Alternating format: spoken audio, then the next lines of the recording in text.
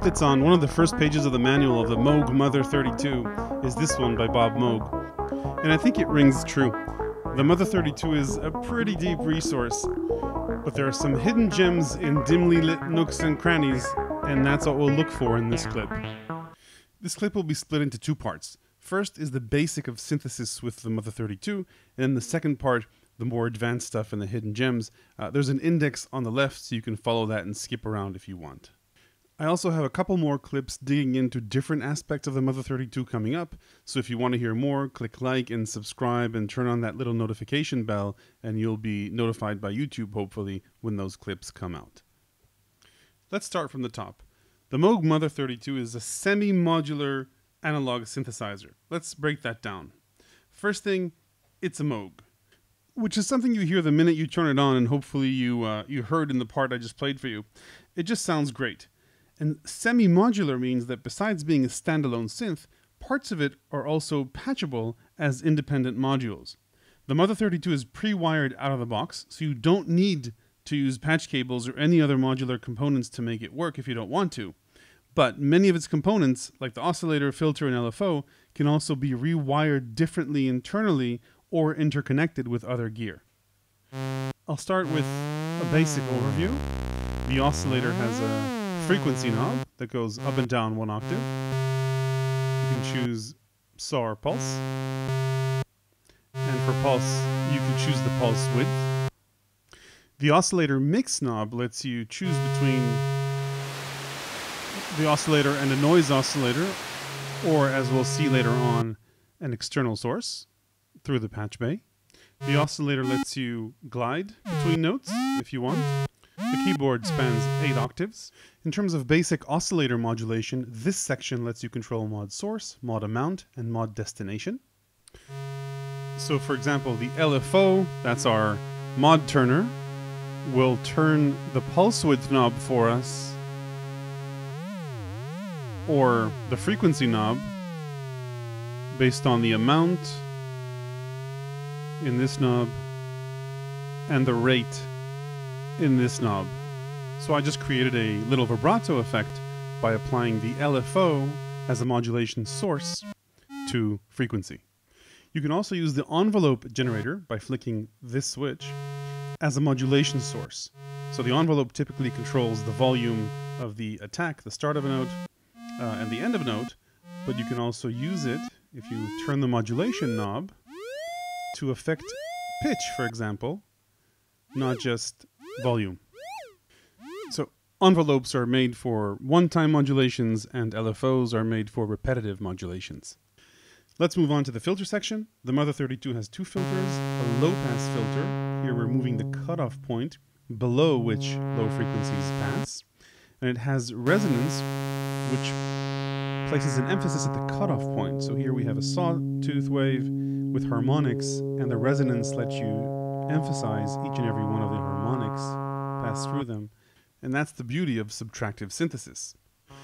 I'll bring in the noise oscillator so you can have a better view visually of what the filters do.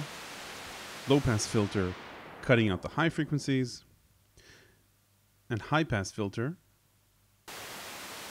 cutting out the low frequencies. Resonance adding an emphasis at the cutoff point. This doesn't work as well for the high pass filter. The manual gives a workaround for that if you want to have resonance on the high pass filter, but for the low pass filter, it works as instructed. You can literally see the emphasis of the resonance adding gain across the spectrum at the cutoff point. The filter's resonance also self-oscillates beyond a certain level. I'll plug in a cable into the external audio, and what that will do is shut the noise off from the oscillator mixer. So this is the sawtooth wave, and then just the oscillator. And you can see as we change the cutoff point, we're hearing a sine wave at the cutoff point, which is the resonance self-oscillating. And we'll have more fun with that because that's basically one of our hidden gems, another oscillator hidden inside the Mother-32. I'll continue with the filter section overview. The filter section, like the oscillator section, also has modulation capabilities pre-wired into the Mother-32. So here you can choose the source. I'll take the LFO as a modulation source, increase the modulation amount, and set the place where the modulation starts. And you can see the LFO moving the cutoff point back and forth, faster or slower. We're basically controlling the cutoff point automatically back and forth. And the VCO mod amount tells the cutoff point how far to go. We can choose a different mod source, the envelope generator, not the LFO. Just like the frequency, the oscillator frequency,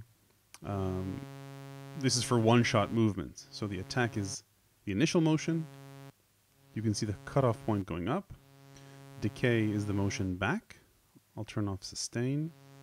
That way the motion down will follow the motion up immediately.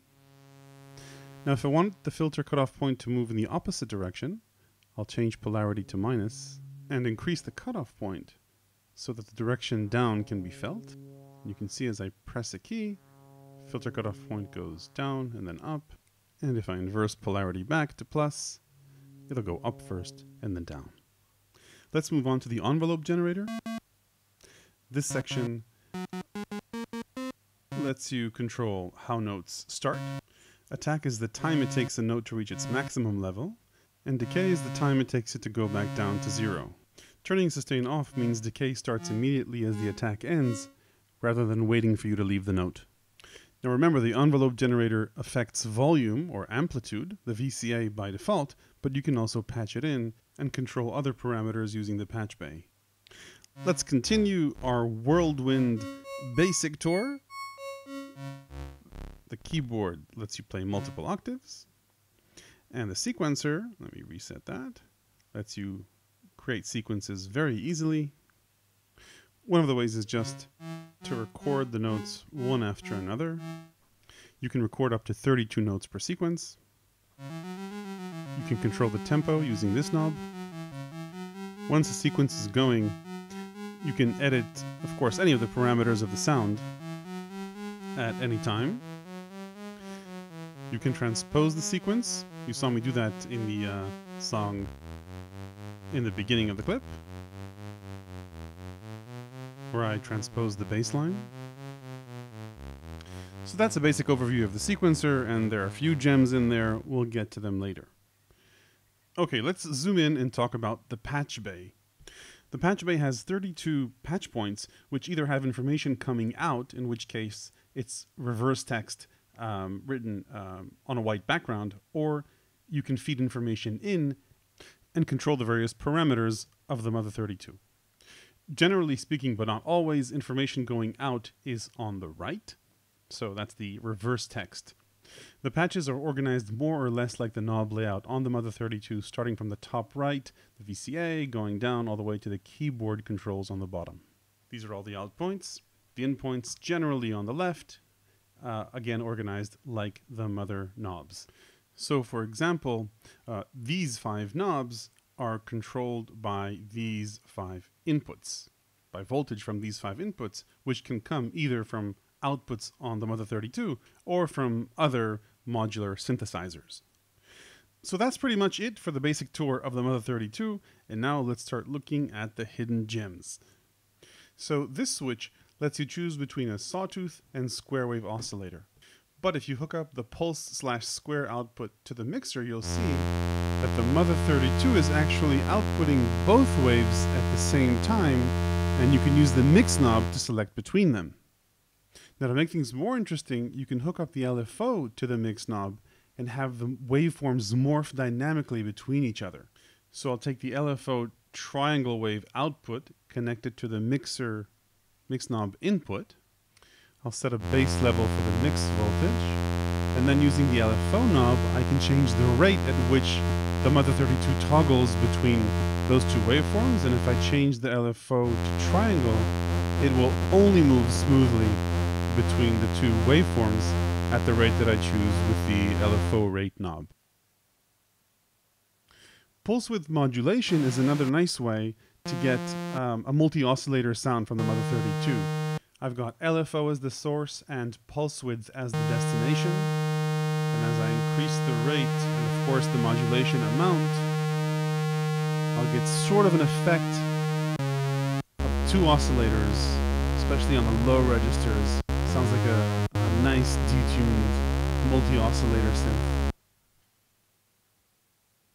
Another oscillator hiding in the Mother-32 is the LFO. I'll hook up the LFO triangle wave output into the mixer, set the mixer only to receive input from the LFO, and gradually as I increase the LFO rate, you can see that it becomes audible. But it's still oscillating at one rate, so it doesn't matter which key I press, it still makes the same sound. You can bump that frequency using the VC mix output. What I want to do is get additional voltage into the LFO rate, so I'll plug that into the LFO input. And now as I gradually increase voltage, I can get a higher frequency to the LFO rate control. And that's about as high a note as you'll get from the LFO. Still not keyboard tracked. We'll get to that in a bit. So what can we do with this new oscillator? Well, first thing, we can use it as just a constant sound, say, in the key of what we're playing. So I'll tune it to C. Okay, that's good enough. And now for every tone I play, I've got the LFO in the background as a second tone, sort of like a static sub-oscillator. And that certainly adds richness to the sound. Okay, so that's a static sub-oscillator using the LFO. You can hook up keyboard tracking to the LFO as well. And once you do that, the Mother-32 will add the frequencies of the keys you're playing and adjust the LFO rate. Now a little problem here is that the LFO input doesn't work at 1 volt per octave. So you sort of get micro tuning effects here. And in the low registers, you can find the sweet spot where you get a full octave or something close to that by matching pitches of the low note and the high note. So here I've matched the low C, the high C needs some adjustment. So you can find that space in between where it works nicely.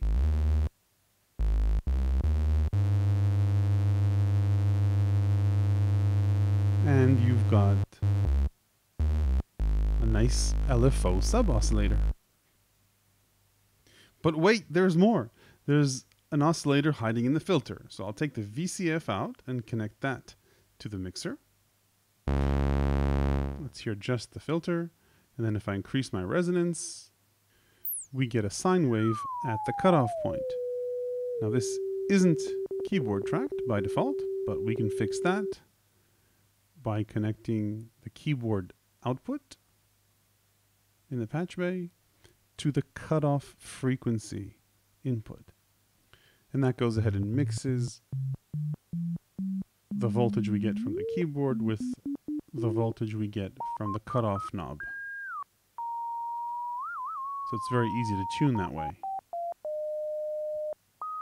So now we have a fully controllable self-oscillating filter. We can go ahead and bring back our main oscillator, and we can tune them to each other so that they play together. You can detune them relative to one another. You can have them play in different octaves. Might need to adjust tuning if you don't want it to be detuned.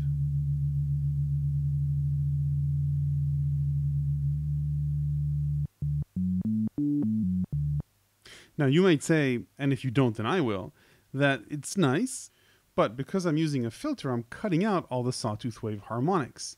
And the way to fix this is there's a second mixer in the Mother-32. The one here in the middle doesn't go through the filter, so I can take my sawtooth out, connect it to the mixer as well. So now I've got the filter and sawtooth going into this mixer. But I'm not hearing the output yet because I didn't connect the sound you're hearing now to the mixer out.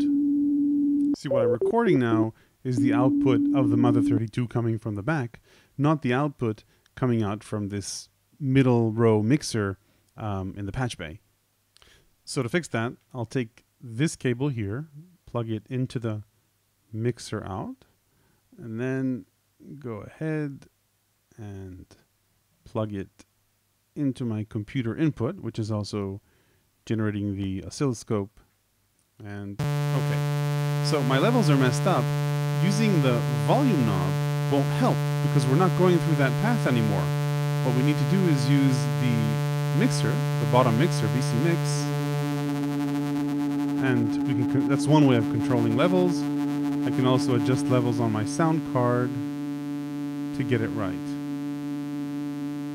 And having done all that, we now have a clean sawtooth wave, unfiltered, playing along with a filtered resonance cutoff point. And it no longer matters what we do with the mixer on top because that's disconnected from our signal flow. We're playing the raw sawtooth and the raw filter. The VCA has no impact. Now that we have these two oscillators, we can tune each of them separately to where we want. So now I'll make the filter a sub-oscillator. And normally a filter would be cutting out all these high frequencies, but we're hearing them just fine.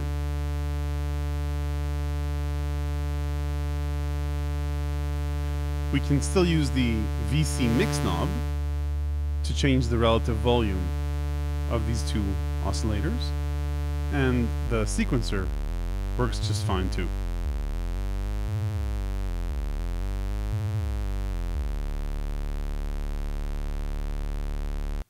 You can also generate FM synth style sounds. You do that by connecting the LFO as a modulation source for the frequency of the oscillator.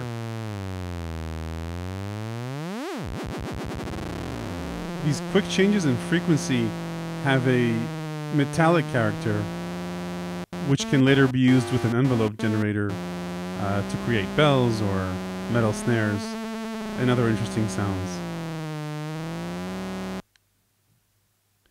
You can also connect the filter to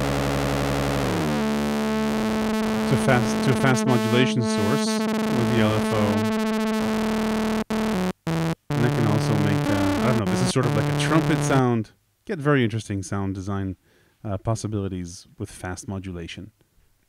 Moving on, LFO to VCA gets a nice tremolo effect. We'll do that in the patch bay. And I'm going to use the VC Mix row so that I can control the level of tremolo, not just the rate. So LFO will determine the frequency, but it won't have any impact until I raise the VC Mix.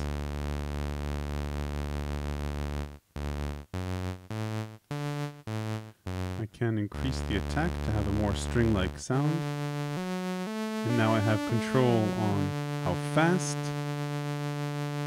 or how deep my tremolo goes.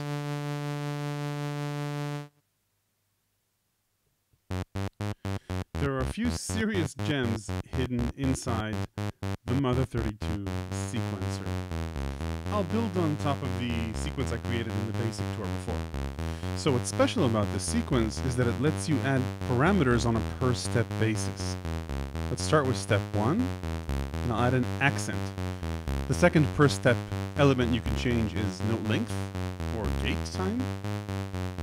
It's any number between 1 and 8. You can see it here with the LEDs lighting up, and 8 means a tie to the next note, which I can add glide to. The way to do that is select note number 2 and turn the glide knob clockwise to the right. Now we're not hearing the glide yet because we haven't turned on the global glide parameter. So to do that, I'll have to ignore this for a second. I'll have to exit the step edit mode and then turn the glide knob. And now you can hear the glide between step 1 and step 2. The next super powerful sequencing feature is ratcheting. So I'll add it to step 5, shift 5, we'll get into that mode. And then shift and glide knob will add between 2 to 4 repetitions on that same note. To hear it better, I'll add an accent on step 5, a shift accent. And finally, to complete the TB303/acid jazz feel, I'll add some resonance and play with the filter.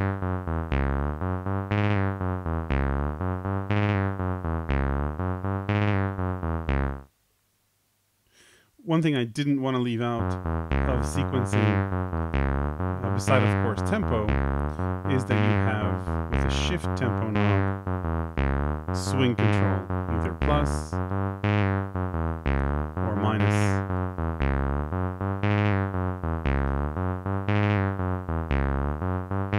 To get that even more acid jazzy feel.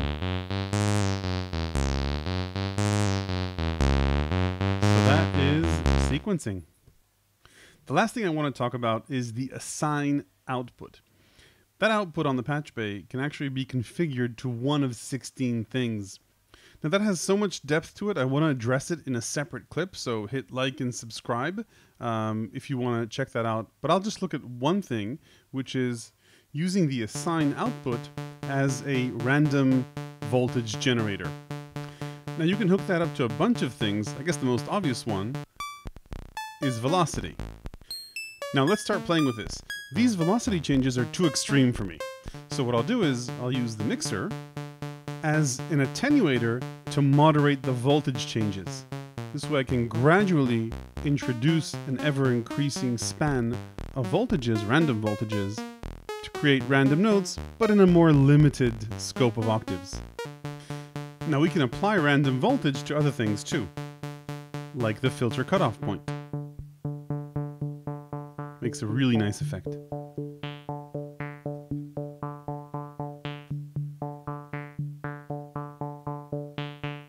So what if we wanted to apply a random variable to something else? Let's say the mix between the oscillator and the noise oscillator. That's pretty simple. Just take the plug out, put it into the mix knob control, and now the degree of the mix is modulated randomly, using every new note in the sequence as a trigger for a random number change. If we wanted the random voltage to affect more than one destination, we could use the multi output to do that. So I've plugged the assign out to the input of the multi-splitter, and then I'll send one to the filter cutoff point and another output to the mix between the two oscillators. So this brings us to the end of this sound design tutorial. I've got a couple more planned, so hit like and subscribe if you want to see more. Thanks for watching.